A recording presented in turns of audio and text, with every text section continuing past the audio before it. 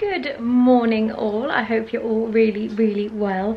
We have spent the weekend at my parents'. It was so nice, super chilled, and now we are back home. Where are we, Pep? Where are we, Pep? You excited? Are you excited? Where are we? Where are we?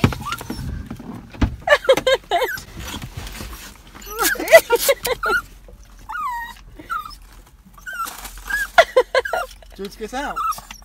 Do you want to get out of the car? Broken future, all the plans you made in your heart grew just to die. This ice cream is from 2013. It's banoffee pie ice cream. You gonna do the honours and test it? Can you even get it out? I can hear lost souls escaping from the... You've just opened Pandora's box, and what have you got? Some raspberries. Go on then, give it a go. Good luck. Still hard. I think ice cream's supposed to be hard. That's alright now. What? How does it taste? Is it not good? I don't think it's very good. Is that a no? Oh, for God's sake. Absolutely fine. Is it really? Yep, it's good. Yep, perfectly right. Oh dear. And now your damaged goods, damage should have never been. Thought you were bulletproof, look at you, what happened? Did she hurt you? Are you okay, baby? Everyone gets hurt, that's how we learn to make love work. It's part of life, but if you need a lullaby, baby, don't cry no more. Just let her... I think we're going to go for a cycle ride today, which should be really fun. We've both got new bikes and we've got a little basket on the front of Ben's so that we can take Pepi with us. Now, she's not been in a basket or anything like that before, so we're trying to train her into it. And it's taking a little bit of convincing. So we did like some loops around the garden with treats and stuff, but today is the first time she's actually going to be cycled in the bike, so fingers crossed for us. I really hope it works. We've got treats and things, and it's also quite a warm day, and we haven't known whether or not to take her. She's just coming in now. We haven't known whether or not to take her because I think she was feeling a little bit funny this morning. I don't think she went to the toilet last night, and then I think she worked herself up and really needed to go to the toilet. But anyway, so yeah, I think we're going to try and take her this morning. We're going to cycle to a place called Pomeranian Castle. It's beautiful. They have deer in the grounds. It's absolutely stunning, but it is quite a cycle. So I think the round trip cycle is about 20 miles. So it's going to be fun. But yeah, I think we should get going because it is already getting later in the day. I think it's maybe about 10 o'clock, 9:30, 10 o'clock. So we're going to go and get some brunch at Pomeranian. And yeah, it should just be really nice. Come this way. Come on in. Come on in. Come on.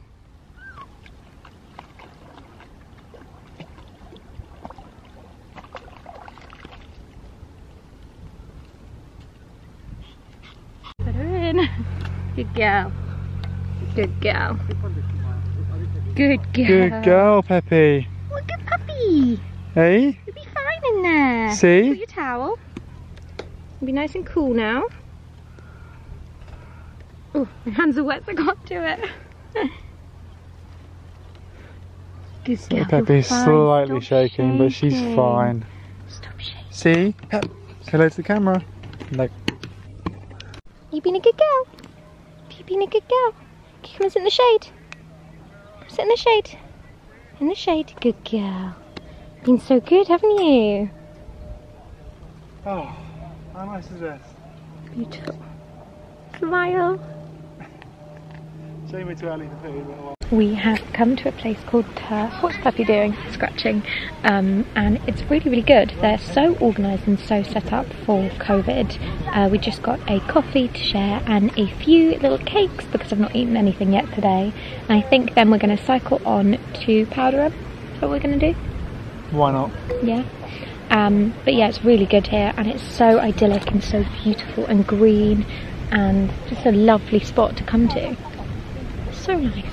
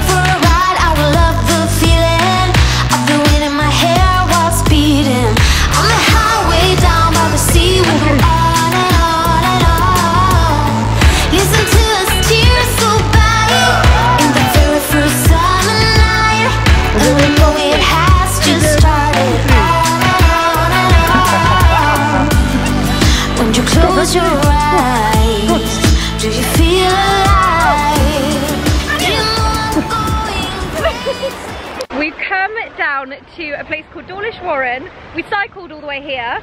How many miles is it? 11? 11 from home. And we're just having a paddle in the sea. It's so nice, but stupidly, we didn't bring any swim stuff. So we're gonna have a nice little paddle, cool off a bit. You coming in, Pepi? Come on in. Come on. Come on. Where are you? She doesn't like the waves, but she likes the water. So at least we can all cool off a little bit. And then we got the long cycle home.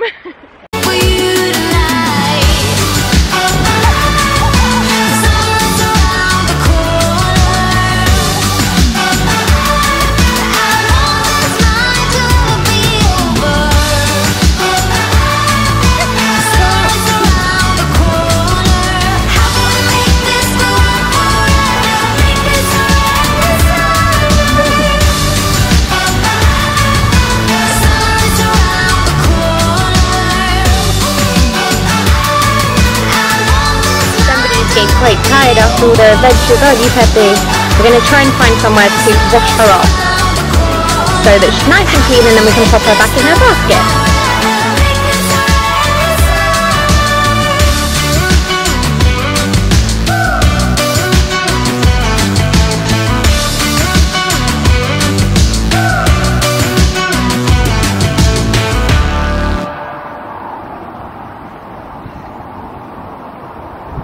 Cheers, babe. We've gone for a bean salad. Ben is going to eat this disgusting thing here. And what is it? A chickpea? Coronation chickpea? Yeah, coronation chickpea. That sounds so good. So we're going to go halves, aren't we? No. Yes. Of course we are. And some cheesy chips, just because we're hungry. And then this little one. You been a good girl, Pepi? Hot is a huge understatement to how I feel right now. I'm so warm. I'm so sunburnt. I bet I've got proper t-shirt lines. Am I glowing? Honestly, I'm knackered. I could go to sleep right now. It's 4:30. What time did we leave? 10:30? We've been out all day. I'm eyeing up this water. I need this so bad.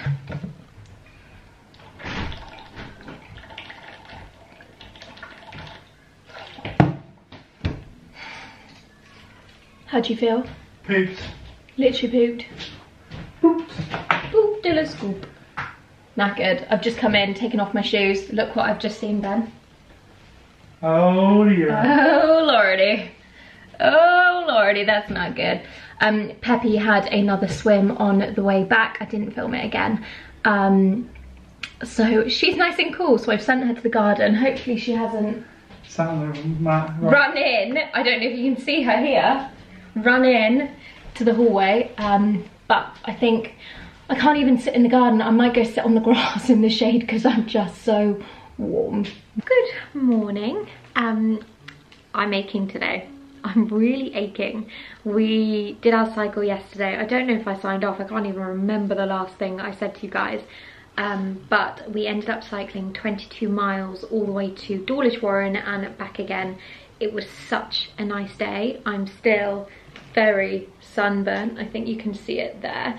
It is getting better actually, and I'm feeling okay. Pepi is absolutely exhausted today. She's just coming in to join me. Hello. Come and say hi. Come and say hello. Come here. Oh, she's having a stretch. Excuse me while I have a stretch. Come here. Come here. Come here. Say hello. This one needs a bath today because I'm sure she has a little bit of salt in her fur still. And she just needs a bath anyway because she's generally getting a bit bedraggled, aren't you? Aren't you? I'll let her get down. So I'm gonna make myself a cup of tea in a minute. We've had like not a lazy morning, but just like a different morning. We woke up this morning and I was like, Ben, that lawn really needs mowing. So we mowed the lawn this morning, and I also turned over all the soil in the hydrangea bed because I can't remember if I mentioned this in a previous vlog, but the hydrangeas have started to go like greeny, and I kind of thought it was down to quite a lot of like algae had settled on top, algae or something else had settled on top of the soil. So I thought if it had a good like turnover and a good aeration, then hopefully it might get better. But I've given myself, I don't know if you're going to be able to see, a blister on my finger here, and it is, there you go, it's very painful. And obviously I use that hand and that finger to do everything, so when I'm looking at my phone and stuff, like if I get my phone is like rested there on the corner, can you see right there, which is where I've got the blister. So that's delightful. We've taken in all the cushions and everything from the garden because we've got a little bit of rain today, so that's good. I think we've kind of needed a day to be in the house, and also my sunburn yesterday, I need a day to recover from that, so that's fine. And it's good for all the garden to have a good water. I thought if we cut the lawn this morning, then all the rain and everything would just rehydrate it and give it a bit of a break, so that's good. I'm going to show you the master bedroom in a bit because we're making progress, but it is so slow. I think because we've had such nice weather, all we've wanted to do is be outside and be having adventures and seeing my family and things like that. So we've not really been here and we've not really been working on it, but I'm so excited to get into that bedroom now because it's so much bigger, and I think it's really going to change how we live in the house. And I think having space in a bedroom is just going to make all the difference, because right now like all our clothes are everywhere. I mean, we have the little box room where we're keeping our clothes, but Ben also uses it as his gaming room. He likes to go on like COD and things like that, so he sits in there, and with the chair and the TV and then the rolls of clothes, you literally can't get in and can't, like, it's not like a dressing room. So I can't wait to have the wardrobes in the master bedroom and everything just like there and usable. Do you know what I mean? Like real first world problems, but it'll just make our life a lot easier. And I'm keeping like a floor robe next to the bed currently, where my most used clothes go. So if you see me in the same stuff, that's why, because I just can't be bothered to dive through the rails and try and find the things I need. Anyway, I digress. I have an in the style order, which is Lorna's new collection. So Lorna Lux designs for in the style, and her collections are honestly really, really good. She is such a talented designer, and she's very good at knowing what other people are going to want. Just seeing the colour of this. Quite apt actually that I have these hydrangeas here. These, by the way, I don't know if I said, I got them from my mum's house. So her hydrangea bush is beautiful, and it has these gorgeous, like, I'll show you, like pastel-y blue and pink hydrangeas on it, and there's the pink. And I just thought it was so beautiful, so I said, can I have some? And I've actually taken some clippings. Let me show you the clippings actually before I show you my order. Let me show you the clippings. Oh, it's bright. So I don't know if these are growing or not. They look a little bit sad and a little bit floppy, but I've given them water. So essentially you're supposed to cut them with 2 leaf nodules, and then you're supposed to take the leaves off those nodules, and you're only supposed to leave the top leaves on, and if they have these big ones up here, you halve them, so you just literally chop them in half, and it's supposed to help the plant grow. So apparently they're really easy to populate, but these aren't looking brilliant so far, so yeah, not sure how we're going to go with this one. While I'm out here as well, I'll just show you what I've done to the hydrangea bed this morning. So I got rid of all the grass. At the back, Ben mowed the lawn, so that's all looking really, really good. And I've also got some flowers appearing on my lilac tree again, which is random because I didn't know they flowered again, but very nice. I'm going to enjoy them. I think I'll snip some down and put them in a vase. So yeah, that's all looking pretty good now. You can see how green they've gone, so I'm hoping they're going to change colour again. And I know the trick of putting nails in, but I'm not going to get to that just yet. I'm going to see if this makes a difference. This plant here looks beautiful. It's just these ones that have gone more greeny. And Pepi having a good sniff over the bird food.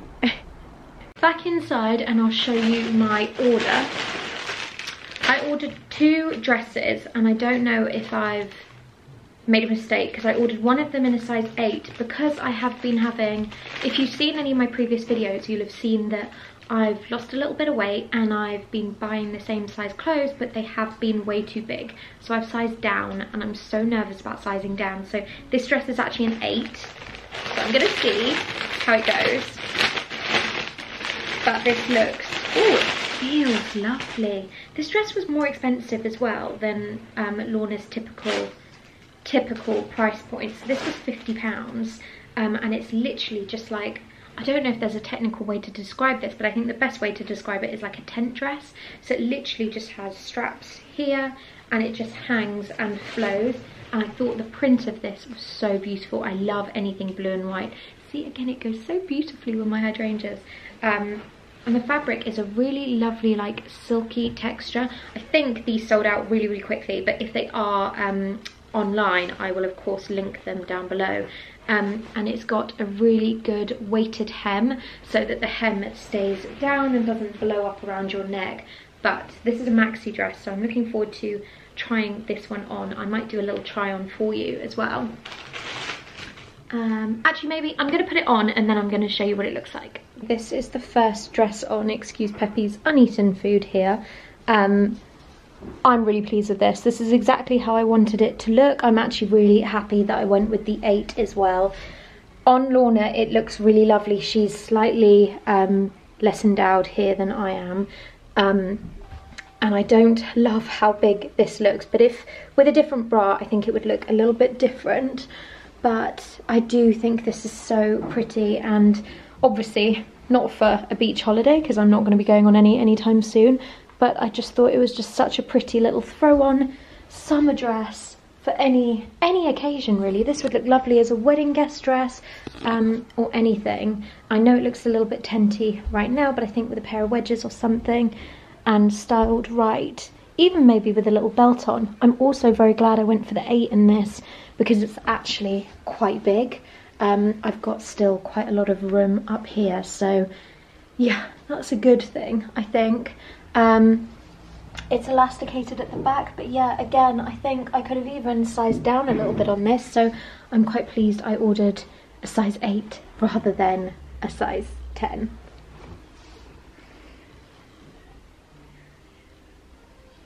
Okay, a little bit of imagination is going to have to be used with this one. We are mainly girls on this channel, so I hope you don't mind seeing a little bit of bra, but I know Lorna loves a low neck, so typically she doesn't wear these with a bra. I think what I'm going to have to do is pull this in and put a pin somewhere in the middle. I always have to do this with a lot of my clothes anyway, because I feel like a lot of ones like this are made for women without much here, if that makes sense. And it's not something I want to highlight, especially in a dress like this, which is fairly like tighter fitting. Love the sleeves on this. I think they are beautiful. Love the fit. I went for a size 10 in this dress, and I probably could have got away with an 8 actually, but I'm glad for a little bit of movement around here. There's still like this little pouch that I'm wanting to get rid of, so yeah, it still fits really, really nicely. Obviously I will deal with the boobage situation, and it's got this little like front leg slit, which I'm not normally into slits in dresses because I'm not a huge fan of my legs, but I think I can maybe get away with this one. I think I would wear this during the day with a pair of wedges, or for an evening like a date night or something between Ben and I may even hike that up a little bit. I think it looks even more flattering if the gather is higher up. So maybe like that. So with a little bit of pinning and tucking, I think this could look really lovely. But yeah, those are the two things I got, and I think this one was £45. So again, if it's still on sale, I will link it down below. But I just love this print. I just think, here, I'll show you in the light. I just think this print is so pretty, and this one is a little bit more, actually I think they are the same fabric, which is actually a really, really lovely fabric. I'm not a fan of organza, and this thankfully isn't organza, so yeah, just pulling this in, hoiking this up, and it will be perfect. Hopefully you can hear me all right. It is a little bit echoey in here because it is very empty, but I'm standing in the master bedroom. As I said, not a lot has happened, but we have been measuring up the walls, so I just thought I would give you a really quick update and show you where we're at.